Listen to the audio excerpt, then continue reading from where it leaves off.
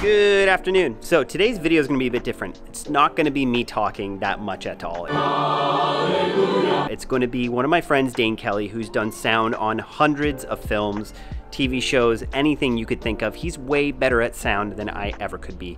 I'm a director, I'm a DP, that's what I focus on. But Dane knows the technical side, and getting good sound is really important. It is more important, arguably, than getting good images. So I'm gonna show you guys some quick clips from our Art of Documentary course with Dane talking about sound. This is actually like a 2-hour session we did with him, but we've condensed it down to 10 minutes. These are some of the tidbits, some of the best pieces of information from that video for you to understand how to record good sound. So let's get into this. This is how to lav people. This is how to get good audio.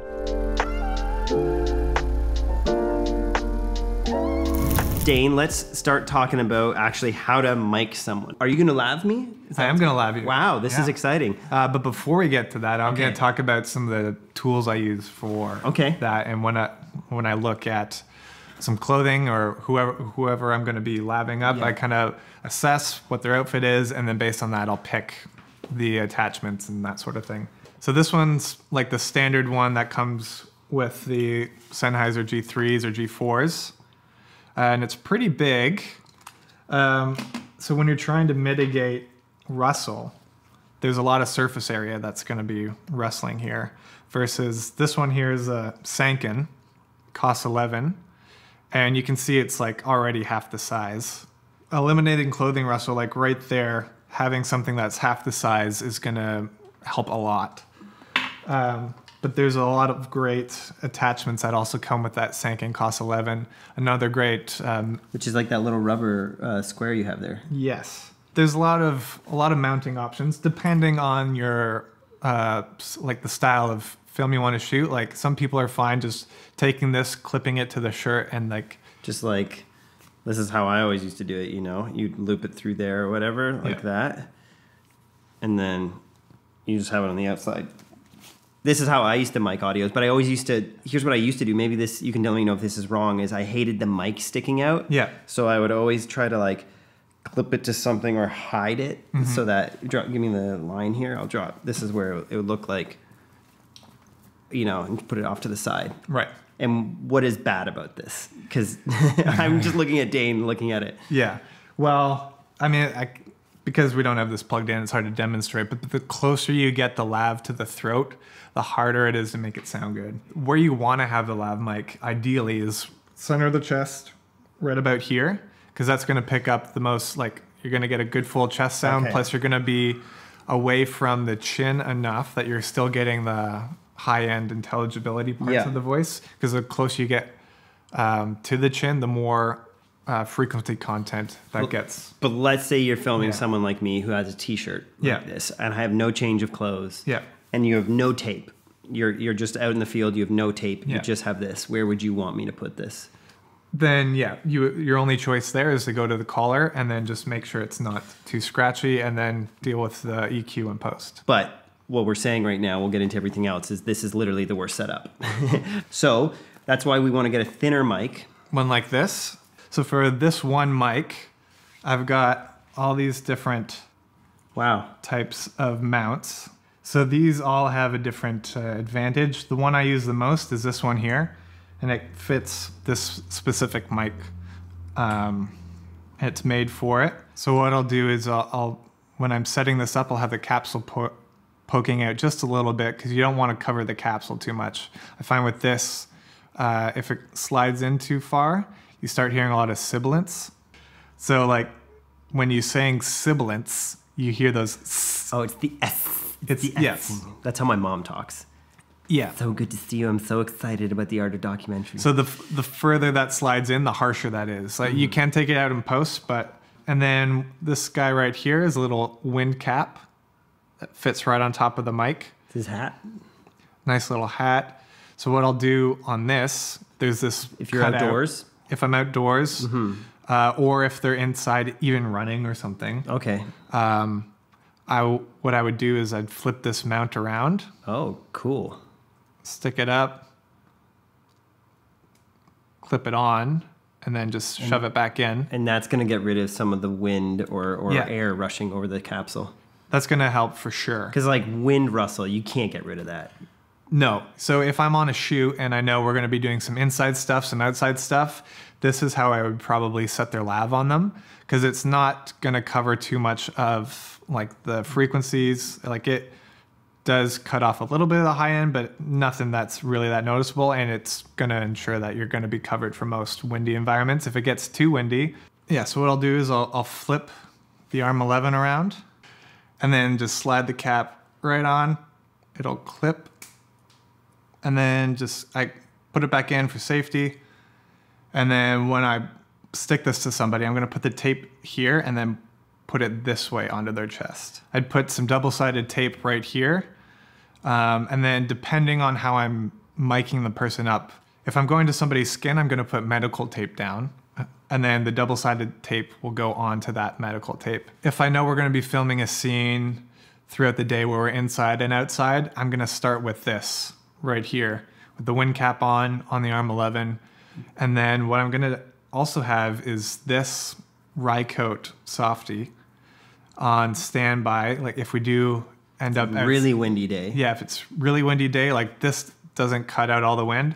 So what I would do, like this is pretty extreme, like all this fuzz. So I've got some scissors in here. I'll trim a little bit of that off. You'll do a little hairstyling. Yeah.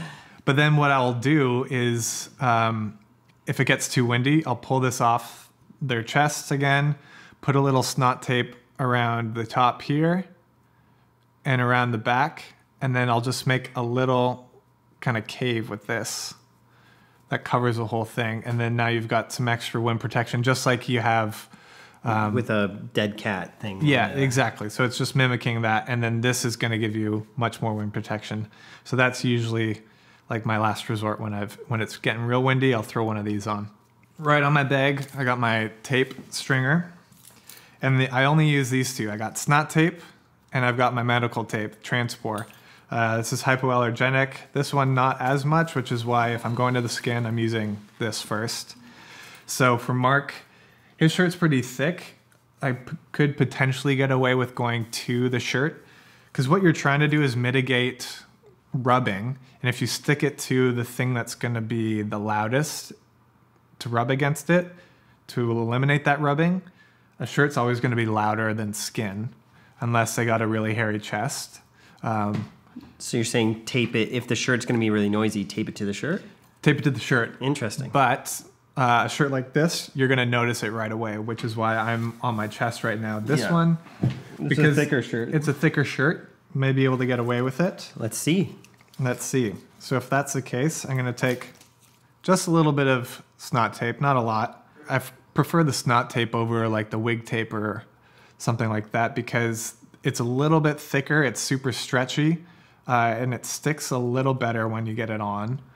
And then, so what I'll do once I have it, I'll keep this on, put the mic on, and then once I'm ready to stick it on, then I'll peel this off. So before we do that, I guess we'll go to the skin first, because I think it will show up a little bit on this shirt, just because there's no pattern or anything. Mm-hmm. So it's interesting. You're saying a blank shirt, things will show up more, but if I'm wearing like a plaid shirt. Yeah, if somebody's got like a colorful or like patterned shirt, then you can usually get away with sticking the mic to the shirt because it's not really going to show up. Yeah. So you don't need a lot, just enough to kind of cover. And this, I've also find when somebody gets sweaty, if you get the tape on before they get sweaty, it's going to stick much longer. But if they're already sweaty, then you're not going to have a good time getting it stuck on. So you might just have to go straight to the shirt. So what about having a little towel though?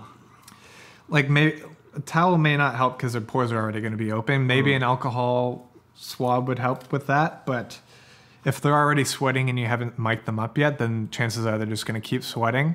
So in that case, I would just go straight to the shirt, because it's going to eliminate that later. So we got a piece of tape right here on Mark's chest. And I went a little bit higher on Mark's chest just for the purposes of this demonstration, so he doesn't have to take his shirt off. But it's okay to go that high with the mic, but usually you're going to have the best sound when it's a little bit further down, like a couple inches further down. So I have a little bit of hair on my chest, just a little bit. And would I put Could you put medical tape over top of that? Because I know one time I mic'd someone and I put one of those rye coats and they were like it was the most painful thing ever for them. Yeah, sometimes, like, it really depends. I hate miking to the chest, especially if someone has a very hairy chest. But sometimes it's the only place to put it, and I always apologize first, and I'll ask them if they prefer to rip it off or if they want me to at the end. But, there are ways to avoid that if you are going to the chest. But yeah, now I'll just stick this right to that medical tape, press it on nice and tight, and that right there should be pretty good. But I'll always put another safety piece over top. Always make sure not to cover the top of the mic. Keep this open. It's the most important part. 3 pieces of tape here. So what I would do after that, sometimes I'll put another piece of tape on the cable just so that the cable doesn't get pulled out.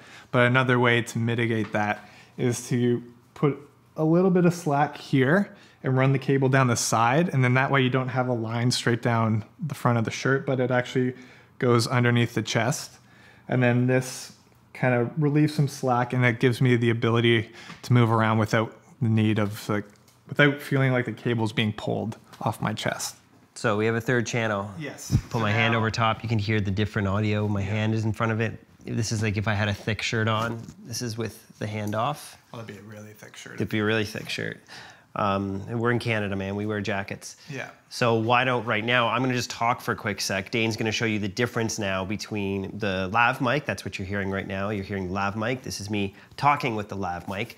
But now let's switch over to the boom mic. Now you're hearing the boom mic. This is Mark Bone, and I'm talking to you guys on the Art of Documentary. So you can begin to hear, what would people be hearing right now between those two things? Right now, we're still on the boom mic. Yeah. They're hearing a more kind of fuller sound. It's a fuller sound for sure. You're gonna hear a little bit more of the space, but it's gonna give you like a little bit more perspective of like the room, type of room you're in, which I prefer.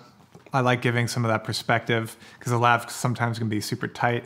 Yeah, with the Lav, it's like you're only hearing what's kind of in this localized area. Yeah, right? and it can be a bit less consistent, especially if you're like, move your head off to the side or come back, or like someone like Mark or other people who talk with their hands a lot, you can hear right now like my mic is kind of phasing because my voice is bouncing off my hands, or if they like hit their chest or something, you're safe from all of that stuff if you've got the boom above you. So I hope you guys enjoyed that. I know I actually go back to that video all the time to see how to Lav people properly. That was Dane. Dane's the legend. And if you enjoyed that video, go sign up for our waitlist. Art of Documentary is closed, but we'll be reopening in September. This course is over 60 videos with information like that from professionals in the industry, not just YouTubers, people who are doing what they are passionate about in the industry on films. It's taught by me and Michael, my creative partner. Michael's directed over 5 feature-length films. We've directed other films together, so go check it out. We're trying to give you guys the best information possible and not just lies that say, here's 3 steps to be a videographer. I mean, those steps could work, but we're trying to give you how to create films, compelling stories, and also there's some technical stuff that you need to know along the side, just like Dane. So go check that out, jump on the wait list, but I hope you guys enjoyed this video, and I will see you on the next one.